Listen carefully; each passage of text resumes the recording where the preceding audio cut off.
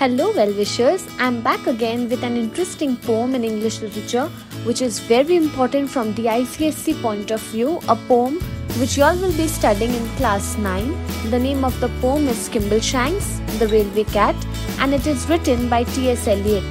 Now this is not the first time that T.S. Eliot is writing this poem on cats, because he had a very close connection with cats during his childhood, and this particular poem is a part of his collection Old Possum's Book of Practical Cats. It describes the life and duties of Skimbleshanks, a cat who resides on a train and takes care of the various tasks. The poem also showcases how Skimbleshanks is a very diligent and efficient cat.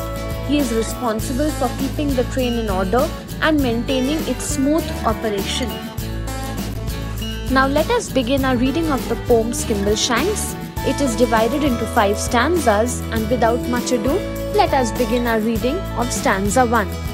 Now, please note down the important time at which the poem begins. It is 11:39 at night when the train is about to depart. So the poem tells us the story of Skimbleshanks. He is a ginger tabby cat who works on a train as a kind of inspector or a supervisor.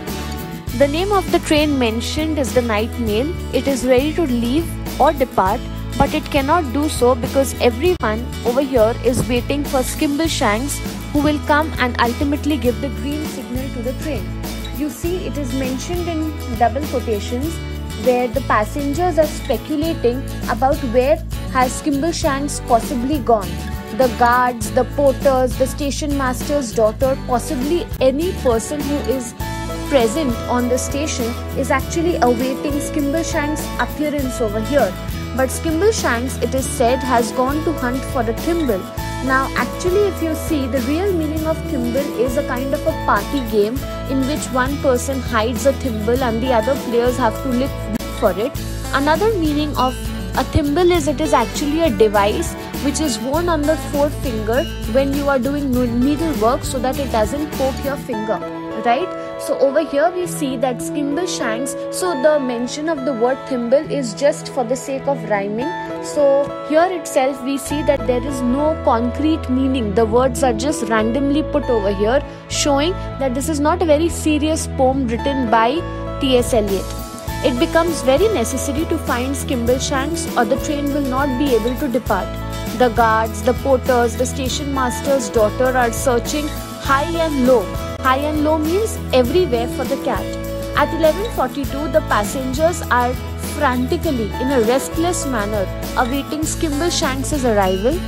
Finally, they see him appearing from where, he appears from the luggage van, and he is walking in a very relaxed manner. Look at the contrast. Everyone is frantic. People are just looking for him here and there, thinking when is Skimbleshanks going to appear. And the cat appears from the rear end or the back end from the luggage van, and he is walking towards the engine in a very relaxed manner. In stanza 2, we see that Skimbleshanks has already arrived, and through the flash of his glass green eyes, he is giving the signal all clear for the train to depart. Now the phrase glass green eyes is actually a figure of speech called alliteration over here, and it is through his passing of the signal that the train is ultimately able to depart. It therefore shows the integral role of Skimbleshanks in the functioning of the train. And where do we see the train is heading? The train is off at last for the northern part of the northern hemisphere. Now I will explain this particular phrase a little later towards the end of the video, so do wait for that part. Next, in stanza 3, we see how the poet tells us about the activities and duties of the cat. Skimble over here is assuming the role of a supervisor of the sleeping car express. Mind you, this is another name which is given to the train, and it specifies the type of train it is. In our first poem that we had read in the previous video, that was a night mail which was actually carrying mails from one part of the country to another, crossing the border. In this case, this is a passenger train and it is a sleeping car express. This cat supervises the driver, the guards and the bagmen who are playing cards after having finished their duty. Without any bias or discrimination, we see Skimble visits and examines the activities of the travelers in both the first as well as the third class. He has been constantly patrolling and conducts regular examination of the activities on the train, which helps him to be in complete control of the train and take immediate action if anything goes wrong. He is very careful and does not even think about winking, that is the degree to which he is engrossed in doing his duty. He tries to read the faces of the passengers and ascertain what is going on in the mind of the travelers. We also see how Skimbleshanks expects absolute peace and order on the train. He refuses to accept any kind of hilarity. Now what does hilarity mean over here? Hilarity actually means commotion, amusement, involving noisy commotion or riot. He does not want any of this. He wants absolute peace on the train, does not want any kind of disturbance, not for himself, nor for his passengers. Therefore, it tells us that his strong presence and vigilance throughout the journey never goes unnoticed, and it also ensures that nothing goes wrong in the train. In this stanza, we see that Skimbleshanks is not only responsible and dutiful, but he is also a very strict supervisor. It is as if you have the principal walking into your room and you cannot budge. Similarly, the passengers are expected to be in extreme discipline when they are on board this train. In stanza 4, we see that when the passengers are going to their respective compartments, they feel very satisfied. You know why?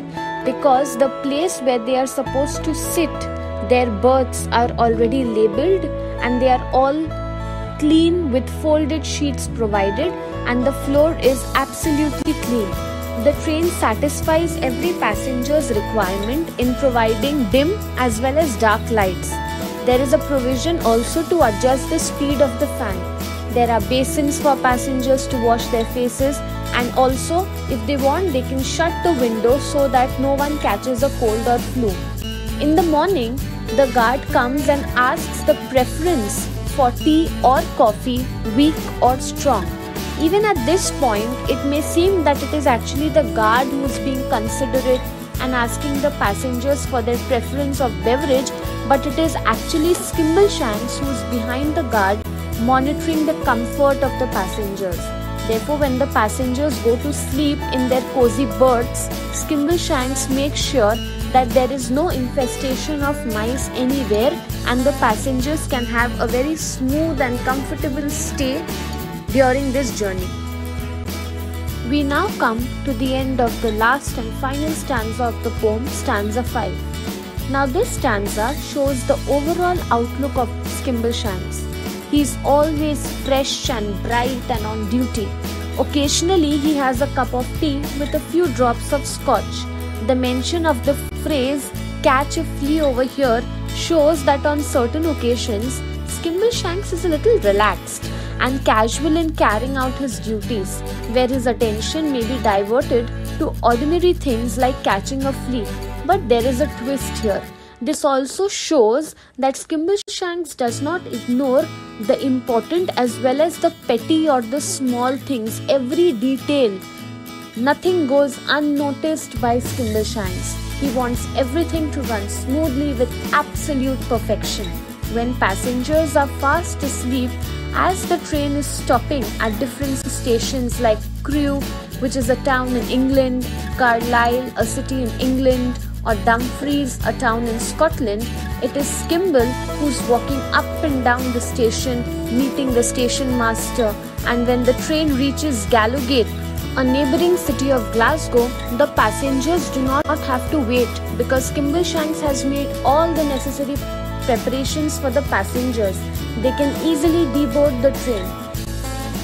Now here are the 3 pictures of the towns and cities mentioned in the poem Dumfries, Carlisle and Crewe, and how they look like in the present times. This is actually a picture of the map which traces the route from Crewe in England to Galloway in Scotland. I have made use of the Google map to show you how this train is covering this entire distance, which will help you for easy reference when you are reading the final stanza of the poem. I had mentioned about this in the beginning of the video, and here is a picture for you as promised.